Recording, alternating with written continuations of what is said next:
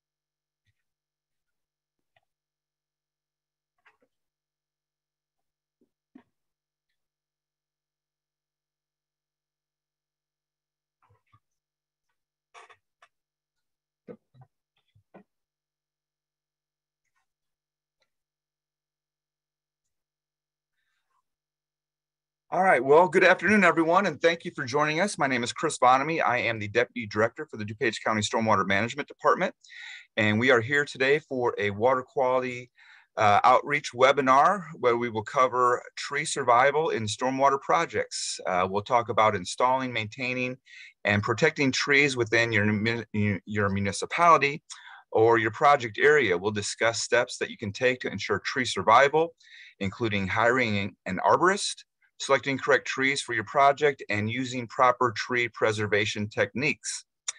This is a free webinar, and one PDH, one professional development hour, will be available. We have several of these workshops throughout the year. We find that these workshops are a great way to connect like-minded organizations and individuals who are concerned with the water quality in our local lakes, rivers, and streams. These workshops are part of our public outreach and education programs that help us meet requirements outlined in our ILR 40 permit with the Illinois Environmental Protection Agency. The webinar is being recorded, so if you know of others that couldn't be with us this afternoon, we will provide a link so that you can share that with them if you feel that they would benefit. A couple quick thank yous. Thank you to Mary Mitros. She is our Stormwater Communications Supervisor, and she is running the program today. Thanks to the Conservation Foundation. They are our partners for all of these webinars, specifically Jan Rail. She is the DuPage County Program Director for the Foundation, and she helped line up our speaker for this afternoon. And speaking of our speaker, thank you to Alicia Burchaki, sorry. She's from HLR, and she's here to teach us about these trees today. So thank you for being here. And once again, I'd like to thank all of you for joining us this afternoon. Before we begin, I do just want to make a couple quick comments. I want to wish all of our mothers that are with us today a very happy belated Mother's Day. Mothers are very special people, and they deserve to be pampered at least once a year. We tried to do something very nice for my wife last Sunday. There was cooking, cleaning, flowers, presents, back massages, ice cream, cards, candy, and everything was going great until my son cleared the dinner table after dinner, which he normally doesn't do. And he said, "Mom, don't worry about these dishes. You can get them first thing tomorrow morning." Didn't go over so well. He does pretty well in school, but I think he's still got a lot to learn. And speaking of learning, today we're going to learn about trees and their proper care and preservation. And this is great for me. I love trees. Trees help clean our air. They filter our water, help reduce flooding, and they provide shade and cool our cities by up to 10 degrees. The only bad thing about trees are squirrels. And that leads me to my favorite joke about squirrels. Where do squirrels go during hurricanes and tornadoes? It depends on which direction the wind is blowing. Not too bad, not too bad. Anyway, how about this one? How long does it take for a crow to eat a dead squirrel on the road? It depends on the traffic. It depends on the traffic. All right, anyway, I am excited to learn about tree preservation, but before we do, I want to remind everybody that you're muted.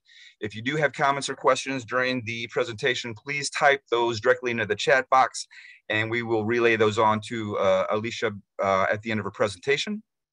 And also another quick reminder, you are responsible for your own video cameras. Whether you want those on or off is completely up to you. All right, let me introduce our speaker, and it's Alicia Burchaki. Alicia is an environmental scientist with HLR Engineering. She's been with HLR Engineering for about 10 years. She has experience working as an environmental scientist throughout the Chicagoland area.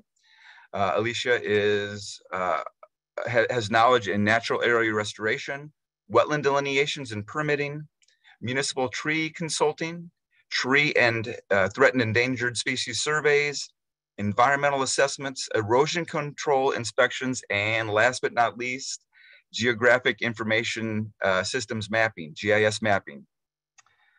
So with that, Alicia, thank you for being with us. And Mary, let's turn things over to her so she can begin her presentation.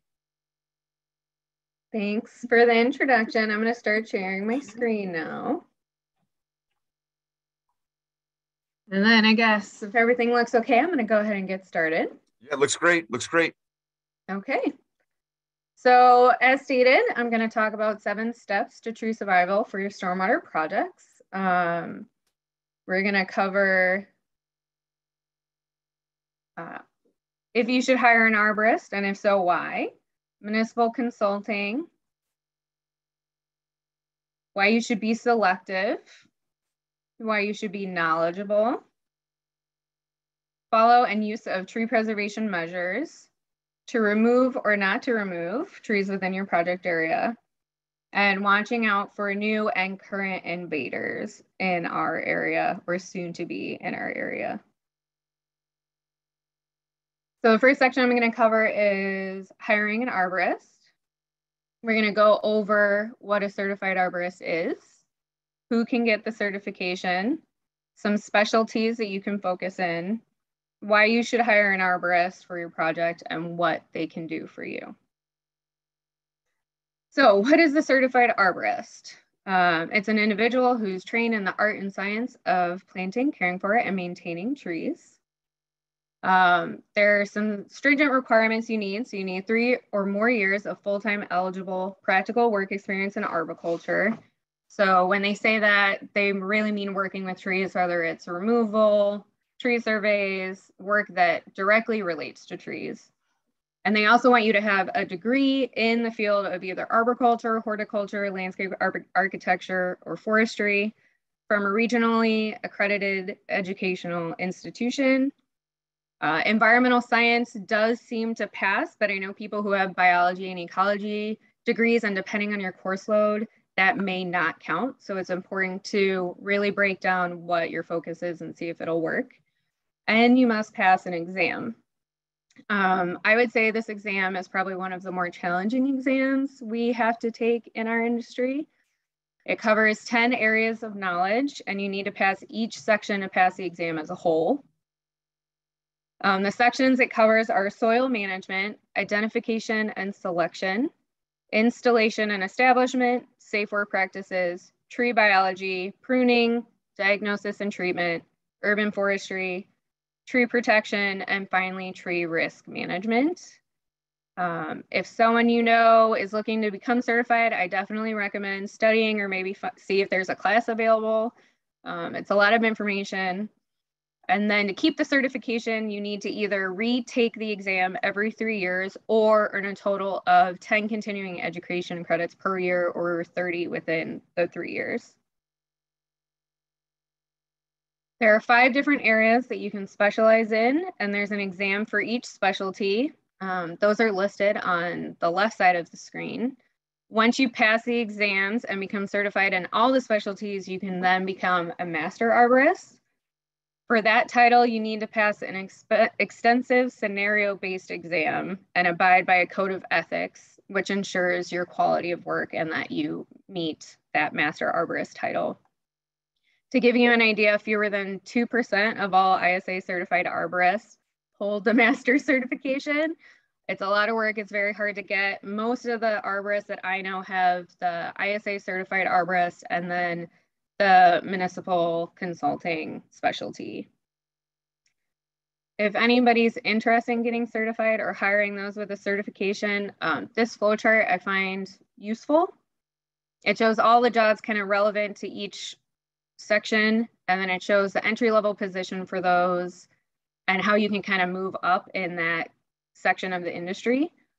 If you go to the ISA website, this is where the chart can be found. It has, the title has fact sheets attached, and it'll show you a job description, what kind of background they might have, educational requirements, training needs, eligibility requirements, any other certifications or licenses that you may need in the future.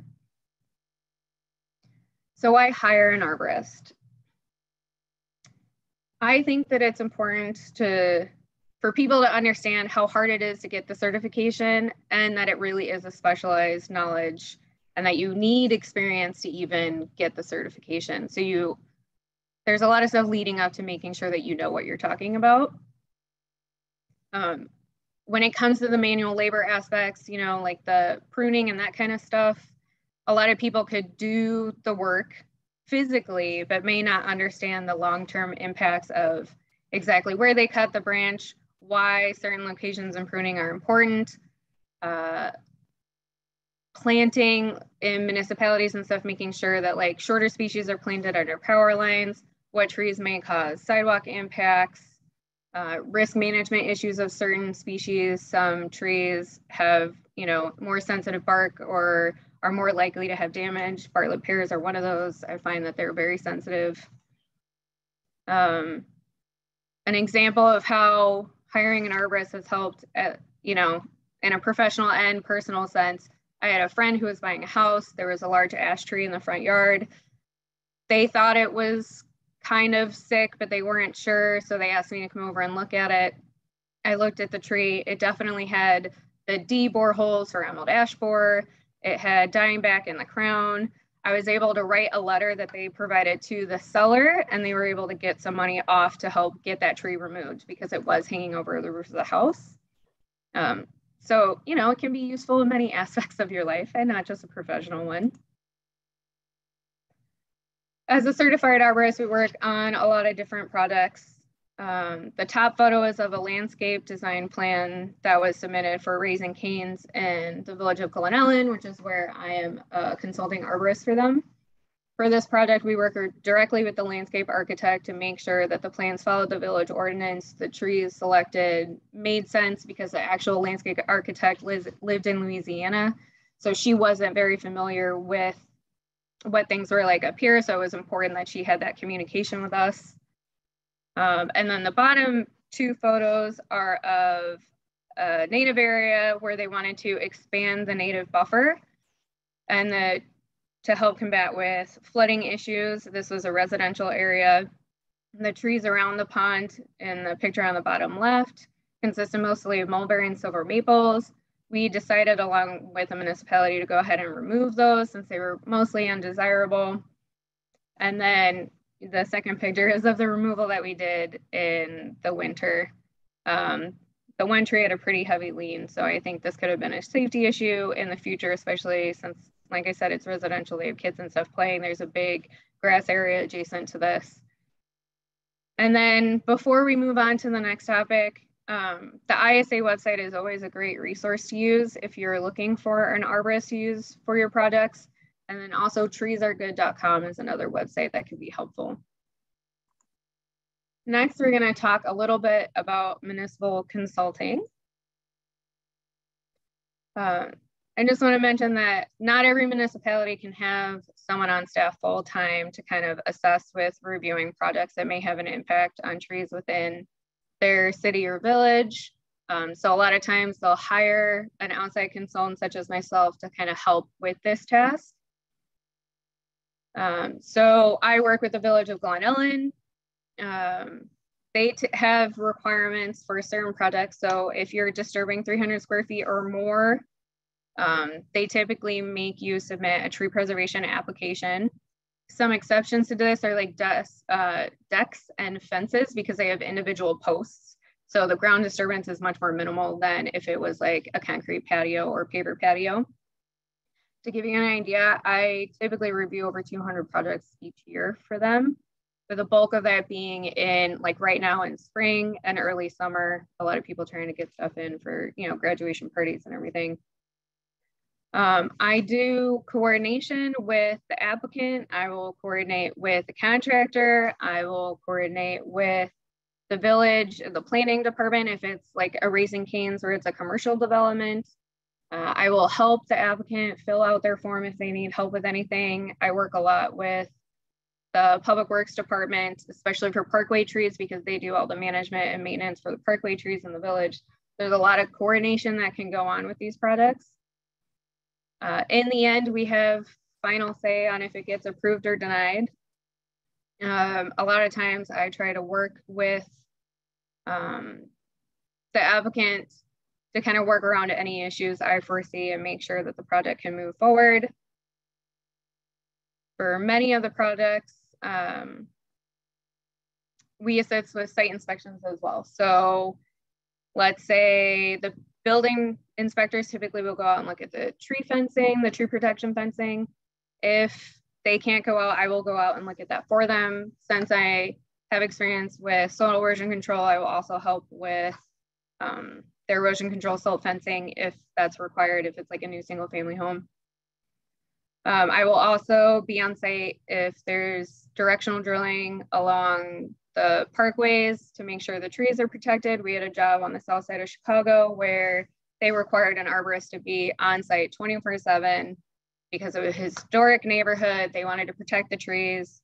They didn't allow them to open trench anything. They had to drill, they had to look for tree roots. It was a whole thing. So like that's important. And then also I like to be on site if they're doing any root pruning on trees where I feel like there's going to be big significant roots within the project area. This is kind of just a quick shot of the cover page of their application. I find that we're pretty strict on what we want included on the application. We want on the tree plan, we want any trees on their lot to be shown.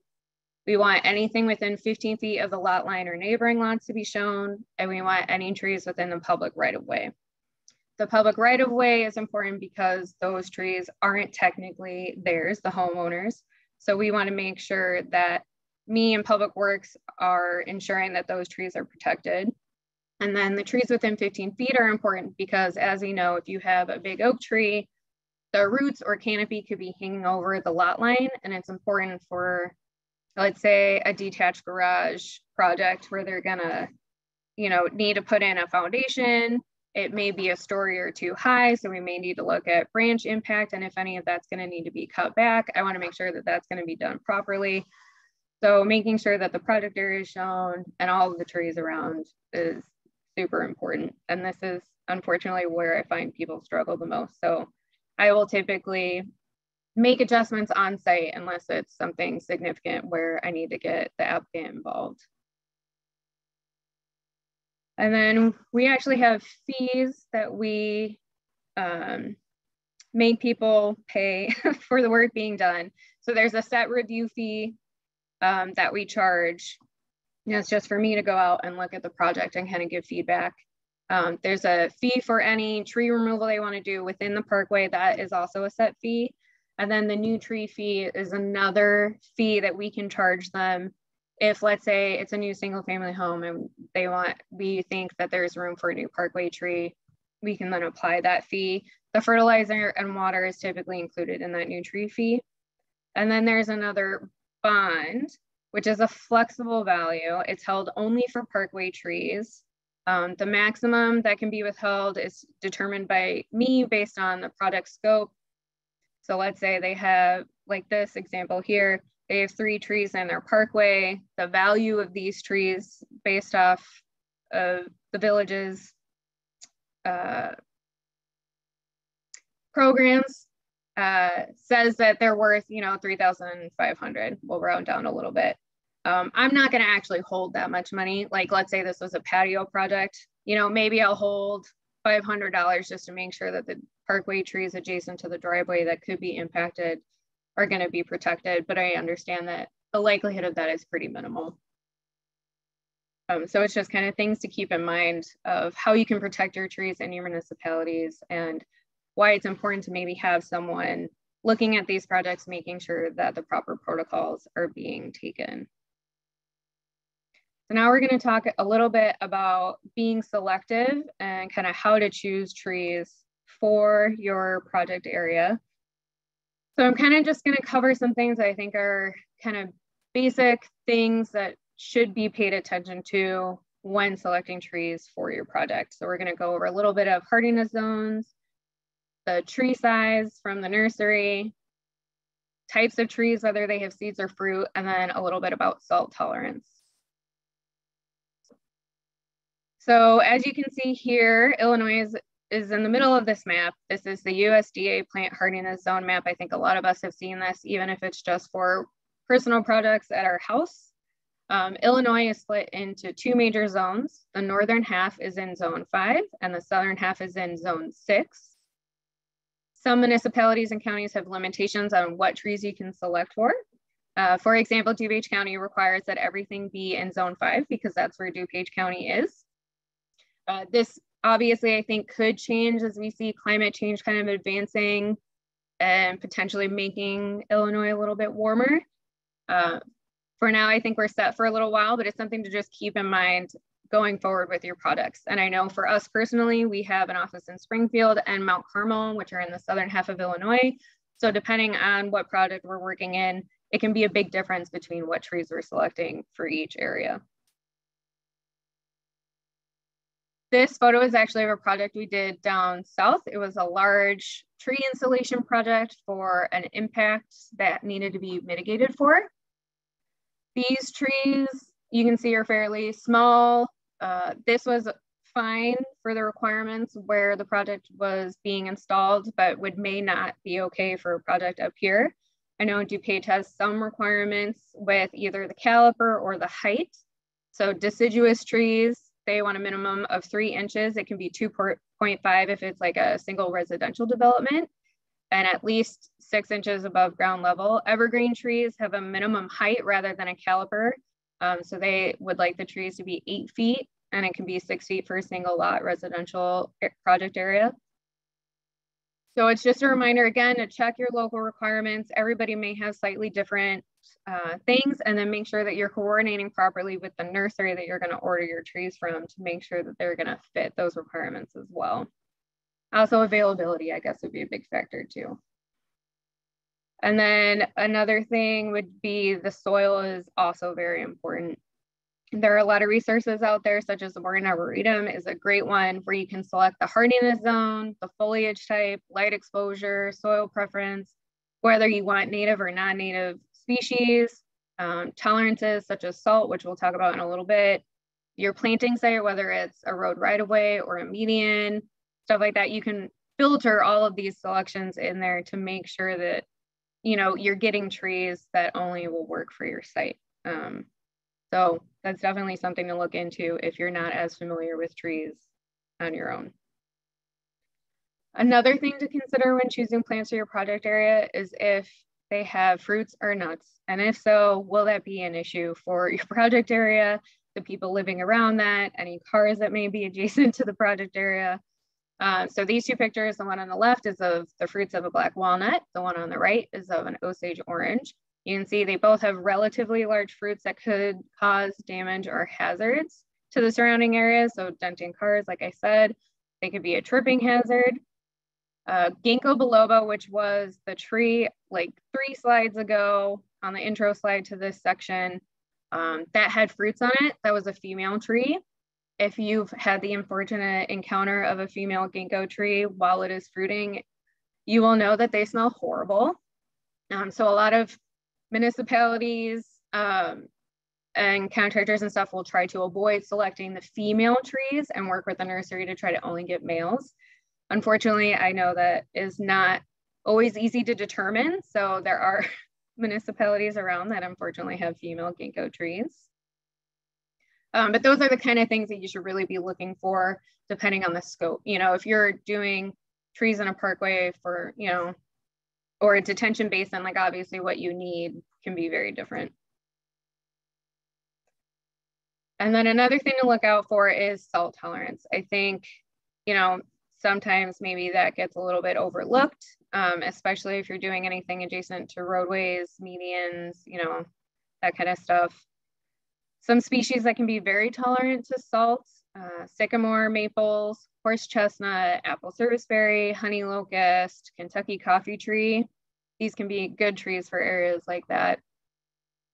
There are various resources available to find out the salt tolerance of trees. Morgan Arboretum is another good one. You can also Google most of the time, you can just find, but it's something to keep in mind because even with detention basins, you're getting a lot of stormwater runoff, you know, after winter's done and a lot of salt coming in. So you just want to make sure that these are things that you're keeping in mind for the future of your project area, not necessarily the initial install. So be knowledgeable. This is going to be more about planting locations, wet and dry species, groupings or rows, kind of being aware of your surroundings and what's in your buffer. So it's very important to know your site, the topography, the soil type, is it within a floodplain? These are going to be important when choosing species for and where you're going to plant them in your project area.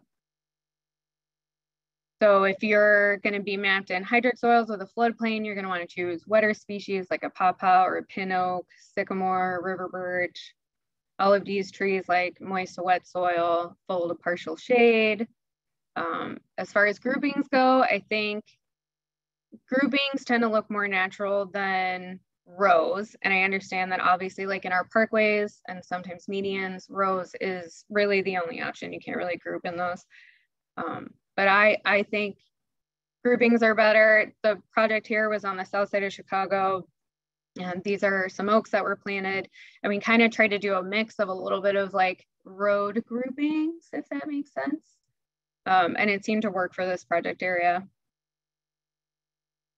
And then something else is what, you know, making sure you're being aware of your surrounding area. So infrastructure, pipelines, we want to make sure we're keeping trees away from those as much as possible.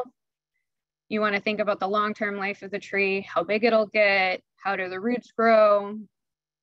So for example, if a tree is planted too close to infrastructure, you know, this is common with houses and stuff, you'll have the roof causing, or the roots causing structural issues to the foundation or, you know, to the basement. Or if it's a pipeline project, like I said earlier, the tree roots can actually cause holes or bends in the pipelines and can damage the pipeline. If this is a company like Nicor, that can be, you know, a big danger, which is why a lot of the time you'll see utility companies, especially gas pipelines, keeping their easements mowed and free from trees. They want to avoid those potential hazards as much as possible. These are some maps that we look at a lot of the times for our project area. The one on the left is the FEMA floodplain map, and the one on the right is the soils map. This was for a project that we're doing with York Township in Downers Grove. They're looking to improve some drainage infrastructure stuff. So the floodplain map, you can see a lot of the red boxes in this area are within floodplain. And then on the right, the soils map, typically anything in dark green is considered dry, while everything from light green, orange to red are all likely going to have some sort of hydric to them. So they're going to be somewhat wet. You can use the Natural Resource Conservation, so NRCS website, and you can actually select your state and county. And this will give you a list of the hydric soils in your project area. So you could use this web soil survey map, get the code of what the soil type is for your project area, and then look it up on there to make sure that it's hydric in the county that you're going to be working in. And then this is just a plan drawing of that same kind of project area. So the issues with the area was having issues with flooding. There wasn't proper drainage. So we are creating a vegetated drainage swale and a detention basin. So it's those two longer strips at the bottom of those maps that I showed you. So the drainage swale is being planted with a mix of sedges and grasses and shrubs and trees. And this is a little bit of a picture of what that design is looking for. We try to make sure that the shrubs and the trees were away from any culverts and drainage areas coming into this project area, within the easement, to make sure that it was away from any structures adjacent because it's within a residential area.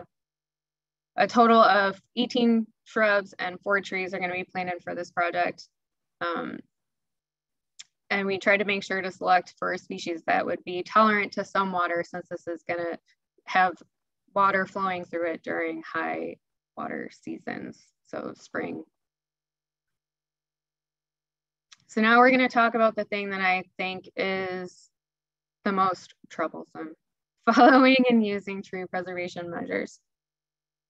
I know this is a little bit of a boring slide compared to all the pretty pictures we've seen so far, but I think it's important to, again, know the requirements in your area. This is from the DuPage County Building Code. It's just a list of protection measures that they recommend that you should be taking with projects that have trees. So just again, remember to check your state, county, municipal to make sure if there's any specific measures you need to be taking in your project area, you're doing so. So a lot of us have probably seen this Illinois Urban Manual specification for how to install tree protection fencing. I find that this is probably what gets not completed thoroughly the most.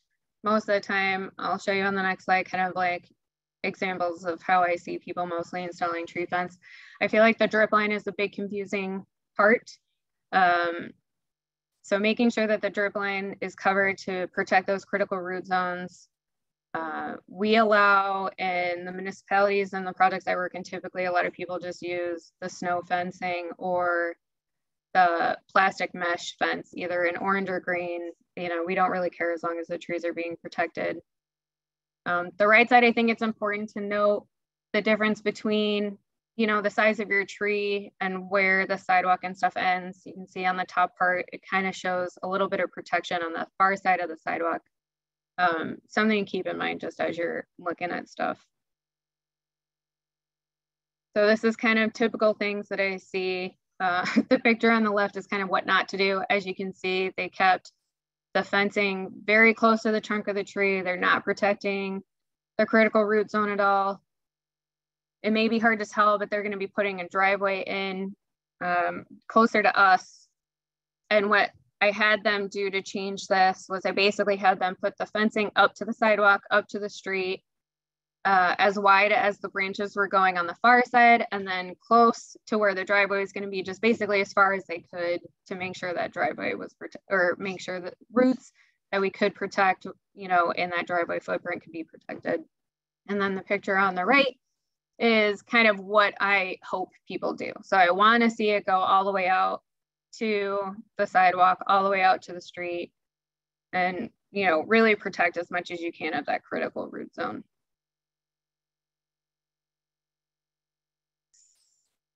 This is also important. It's kind of an example of how to protect the soil and the roots. If you're not going to be excavating near and you just need to like transport equipment over the roots, a lot of times we'll just have people put plywood down. You don't have to do something as elaborate as in this top picture. Plywood typically does the job. It kind of spreads out the distribution of weight of the equipment and kind of helps limit the impact, the soil compaction, which allow roots to get the air and water that they need. There are a lot of resources if you have to impact a tree, but avoidance is best. I think that's always important to remember. Unless you have to, please avoid it. The bottom is just some basic mulching. I feel like sometimes we need that reminder of mounded mulch is not best. It can actually create like suffocation for the tree. So make sure you're leaving that little divot where water and stuff can kind of rest and sit. And then something important to note is that roots are typically found within the upper 18 inches to 24 inches of the soil. So they're not as deep as I think sometimes we think they are. And then keep in mind the structure of the tree. So like evergreens tend to have like one deep tap root and then a bunch of surface roots around, where deciduous trees tend to kind of spread all the way around and don't have that tap root that we kind of think of. And again, Illinois Urban Manual is another great resource, you know, to get some of this stuff. Trunk protective cloth. So if you have to work, you know, close to a tree and you need to protect it, this is another thing where you can like at least protect the trunk from getting scraped from a larger equipment, because unfortunately that is something that we'll see sometimes. I had a project where a utility line was, you know, upgrading a service and they totally scraped the bark off of a tree. Luckily the tree's fine, but it does happen. So the tree cloth should be no longer than the boards, and it should come out over the top and the bottom to provide, you know, to limit rubbing of those boards on the trunk. So that cloth underneath is very important. And as we've mentioned before, augering under is definitely a best practice. If you can avoid open trenching and auger underneath, that is the best way to go. And that's shown in the right. You can see how going a certain depth is allowing them to avoid the roots altogether.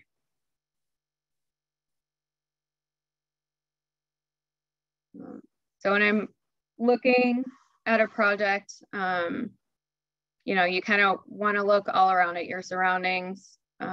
So damage to the trunk, damage to the branches, mounding of soil, which I talked about a little bit.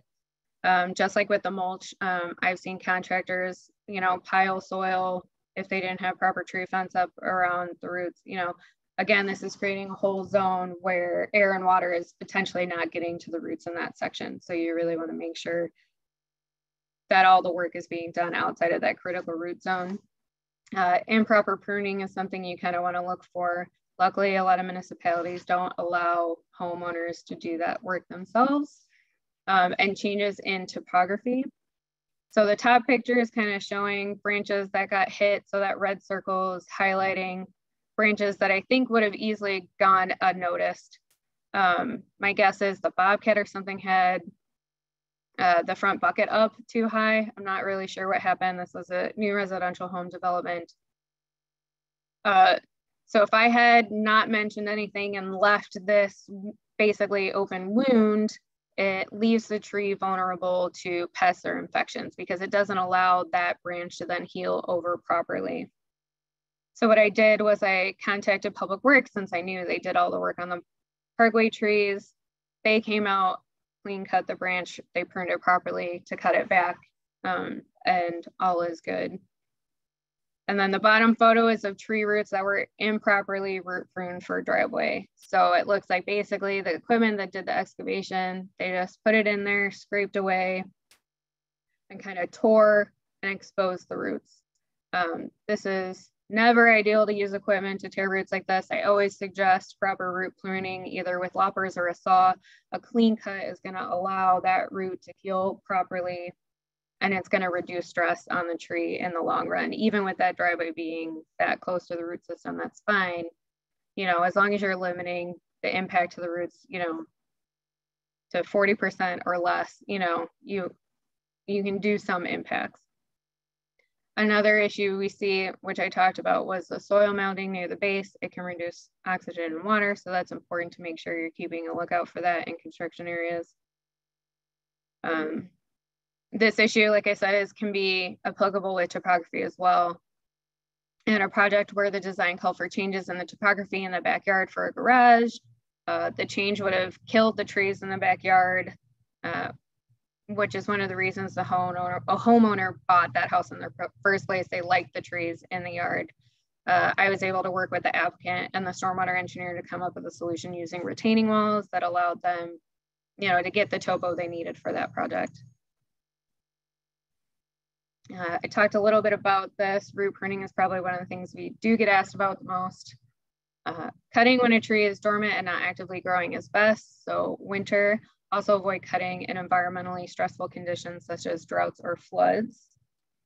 Clean cuts allow for the wound to close, making the tree less susceptible to pathogens and drying out. Cutting one side of the tree at a time is crucial. So let's say you need to put in 2 impervious areas next to a tree. I would recommend that you stagger those installs.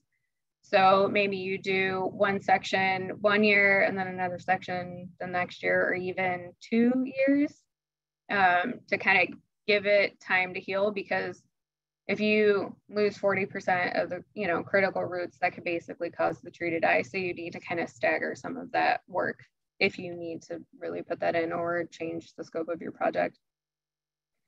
A general guideline is that critical root zone is 1.5 times the DBH. So if your DBH is 6 inches times 1.5, you'll want to stay at least 9 feet away from the base of your tree. I find that using the drip line is a much easier approach for a lot of the contractors rather than using the math. The time that I really only use the math is if there's a driveway or something, a sidewalk, some sort of infrastructure that needs to be put in place where you need to try to get as close as you can that may be within the drip line. And then try to auger as much as possible.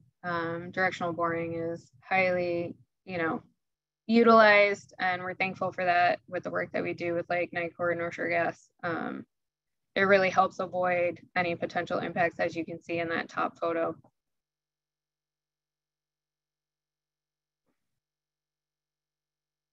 And then another thing is like certain species are arbor tolerant. So larger roots are going to be a bigger issue. So we want to try to avoid cutting anything over 3 inches DBH. Cutting one major root can cause the loss of 5 to 20% of a tree's root system. Species, not all of them are the same, as you can see in this little chart. Silver maple and red maple are pretty tolerant to soil compaction and root severs, while black and white oaks are super sensitive to both of those things. So it's important to know the tolerance. This is something that you can easily look up.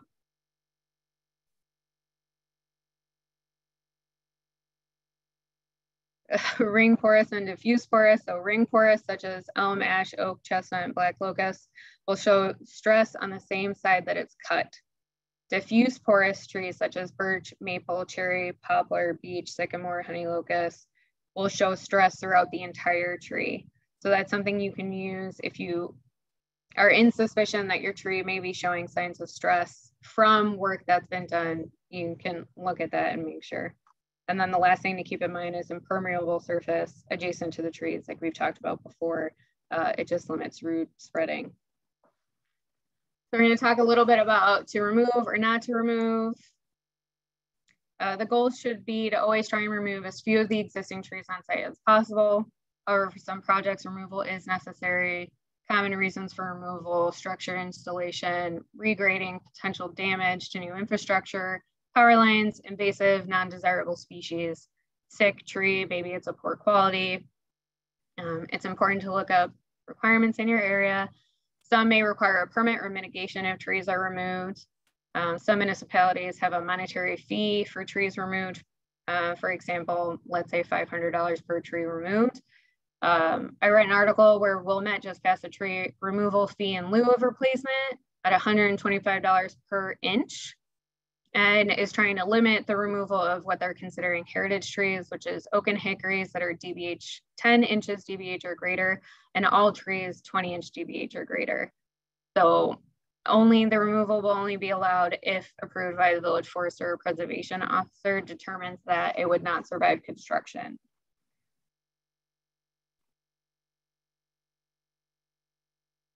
So this is actually also from the DuPage County Building Code. This is a list of prohibited plants. I feel like with purple leaf strife and some of the forbs and stuff that we've seen becoming a nuisance, it's fairly common, but I don't think it's as common to see trees and shrubs on a prohibited list. So I think it's important to keep in mind for your products, maybe avoid selecting these, because I think in the future, we're gonna see more of this and more trees. I think stuff like buckthorn, a lot of us already know is an issue, but sycamore has aggressive roots. It crowds out native understory plants, heavy litter with oversized leaves, fruits, and twigs. So that's something that you may have been interested and planted and not thought about being an issue. So just keep an eye out for, local ordinances and rules. So new and current invaders, I think some of us are gonna know some of these. And as we know, best defense is a good offense. So we wanna make sure that we're kind of aware of what could be coming. And, we're either planting cultivars or things that may have a natural defense, or unfortunately using chemicals, biological, cultural controls to kind of help mitigate some of these. So the hemlock woolly alligid, these tiny insects secrete a white wax, which you can see on that left photo, on sap from hemlock shoots and branches. It's on the watch list for the state of Michigan.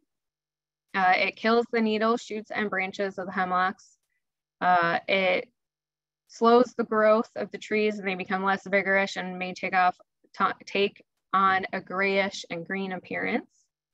They typically infest large and older trees, and they are often killed from stress. Drought can obviously exaggerate this. It was accidentally introduced to North America from Japan. It was first found in eastern United States near Richmond, Virginia in 1951. The pest now is from Georgia to Maine and southwest of Nova Scotia. As of 2015, 90% of the geographic range of the eastern hemlock in North America has been affected by this.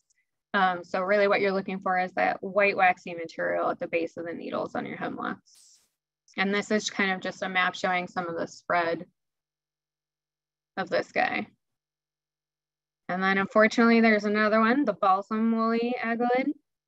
It's a sap-feeding insect that attracts true fir trees, including balsam fir and Fraser fir. It's on the watch list for the state of Michigan as well. It could be introduced to the state in a number of ways, including nursery stocks, firewood, logs, vehicles. Once here, wind, birds, and animals can carry the insect for miles. It weakens trees, causes twig grouting, and kills the branches. And over the course of several years, causing the trees to die. It was introduced to southeastern Canada from Europe. It's already in the Pacific Northwest and a little bit on the northern East Coast. In Great Smoky Mountains National Park, for example, 95% of Fraser firs have been killed by this. So again, you're gonna look for that white waxy material in twigs and branches. So here's kind of like a map of their current spread. Thousand cankers disease involves an insect native to the southwestern United States, a newly identified pathogen. It's a relatively new concern for black walnut trees. When tiny walnut twig beetles feed on the tree branches, they introduce a fungal pathogen that causes this. It kills a small area of tissue, resulting in cankers. As more of cankers form, branches die, and over time, the entire tree succumbs. It's on Michigan's invasive species watch list. The beetle and fungus can be transported to new areas in walnut logs, firewood, and woodworking. What to look for: if black walnut trees have wilting leaves or dying branches during summer, check the tree carefully for these little cankers that you can see. And this is kind of a map as of 2017. I couldn't find a more updated one, but something to keep in mind, it's very close to home. Spotted lanternfly, although really pretty, really damaging.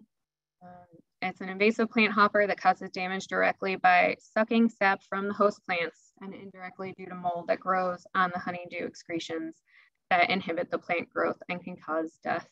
It's indigenous to China and India. It was first recorded in the United States in 2014. It likes maples, birches, walnuts, magnolia, tulip tree, black locust. So definitely something to keep a lookout for. At least this guy should be pretty easy to spot. You can see, here's a map. It has not been, as of 2017, has not been found in a few counties in Illinois. You can see it in Pennsylvania. The Syrinx wood wasp, native to Europe, Asia, and North Africa. Sightings have been noted in Indiana and most notably in New York. The most common method for introduction on solid wood packaging material, as well as untreated dried logs and saw timber. It attacks a wide variety of pines. The female drills into the wood and inserts a toxic mucus and a fungus along with her eggs. The mucus prevents antifungal toxins from being formed at the site of infection. The fungus grows on the wood, causing it to dry out, and the tree dies within a few weeks or months. So this is kind of a map. You can see there's spots of Michigan, so it's definitely close. Pine shoot beetle. It's native to Europe. It attacks new shoots of pine trees, stunting the growth of the trees. Illinois is currently on the list of quarantine states. The pine shoot beetle may also attack stressed pine trees by breeding under the bark at the base of the trees. The beetles can cause severe decline in health in the trees, and in some cases kill the trees when high populations exist. Its primary host is the Scots pine, but it has also been found in jack pine, red pine, eastern white pine. You'll notice it flying around in spring, has competitive advantage over other native species of pine bark beetles. What to look for is openings to the egg-laying tunnels that can be identified, which we can see on that top right photo.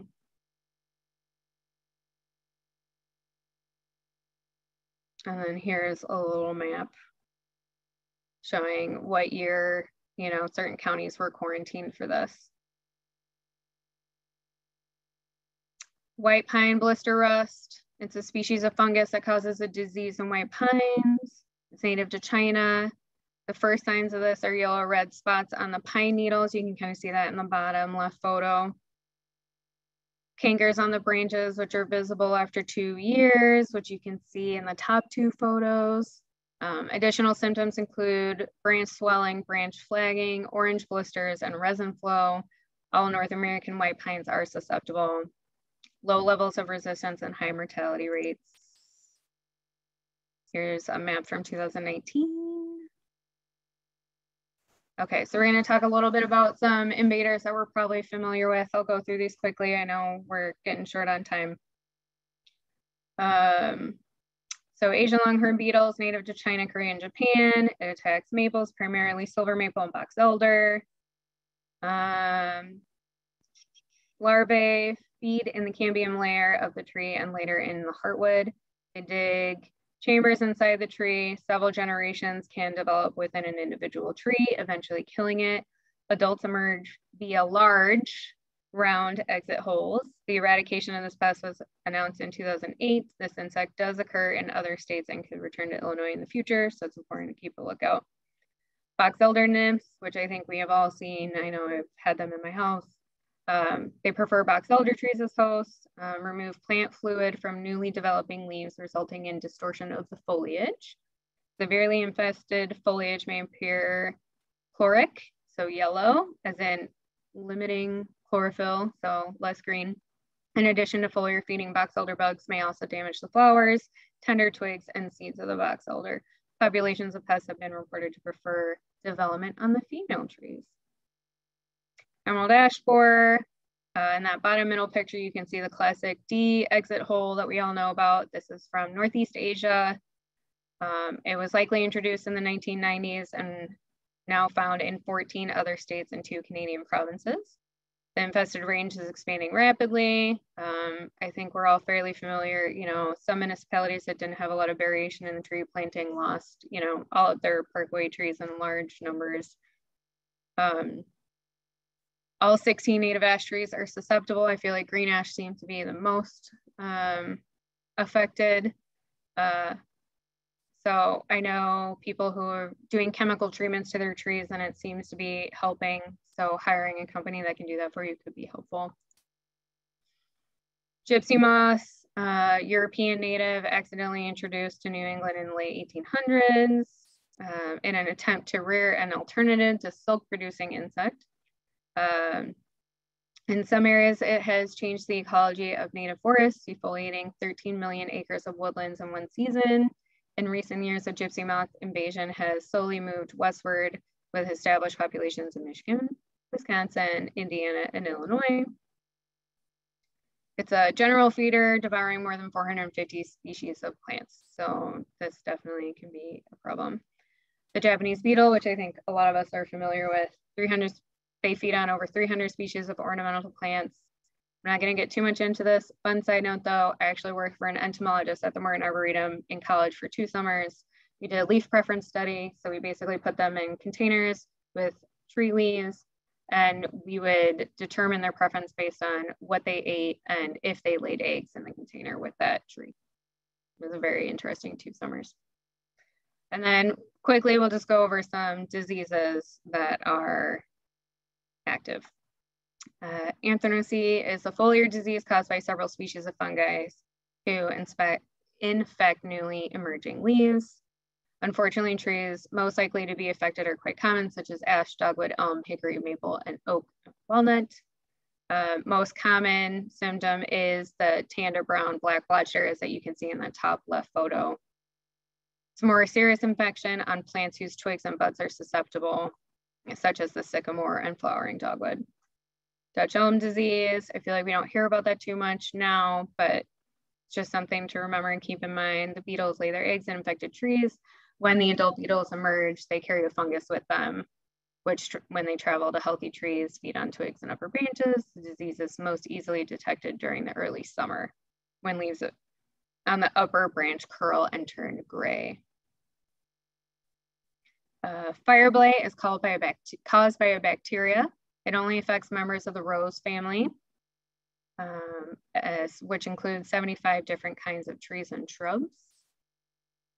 The condition is called blossom blight. New leaf growth can be affected. The leaves suddenly will turn black or brown, giving the plant the appearance of having been scorched by fire. Oak wilt is caused by a fungus. It has become a serious disease threat to oaks in eastern and central United States. It can be found in all counties in Illinois. All oaks are susceptible. However, red oak subgenuses such as red, black, hills, pin, and scarlet are more susceptible to oak wilt than white oak, fir oak, English, swamp white, and chinkapin. Rectilium wilt is caused by a soil fungus. This fungus lives in the soil, small drunken structures. The fungus spreads into the branches through the plant's vascular system and simultaneously causes the plant cells to plug themselves. Once the xylem is infected, it becomes so plugged that water can no longer reach the leaves. There seem to be 2 forms of the disease, one which plants die slowly over several years, and another where they die rapidly within a few weeks. Commonly infected plants include maples, catalpa, and magnolia. 1 or more branches, usually on one side of the tree, will wilt suddenly. As you can see in that photo on the right-hand side, it almost looks like there's a patch just on one side of that tree. Okay, I made it just under 1.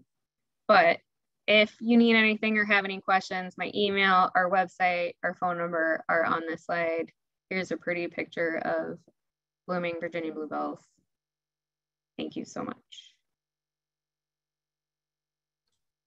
All right, Alicia, thank you very much. Very good. A lot of great information in there. We just have a couple minutes left, and there are some questions that came in, so I want to get those to you real quick. Yeah. Angela was asking, is there the removal fee based? Is the removal fee based on the DBH or also species as well as size? So the removal fee that at least Glen Ellyn charges is only based on, basically it's a set fee, right? So it's not the DBH, and I can go back to the slide because I'm sure you're curious about the Wilmette stuff. So for Glen Ellyn, a removal fee is only for parkway trees, and it's like $500 just to cover them being able to plant a new tree in a different part of the city. But as far as private removal goes with Glen Ellyn, they don't have any fees currently set in place for those removals. And let me go back to the notes real quick about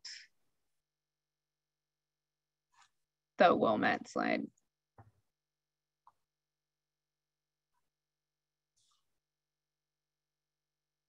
Sorry, I'm probably going too far.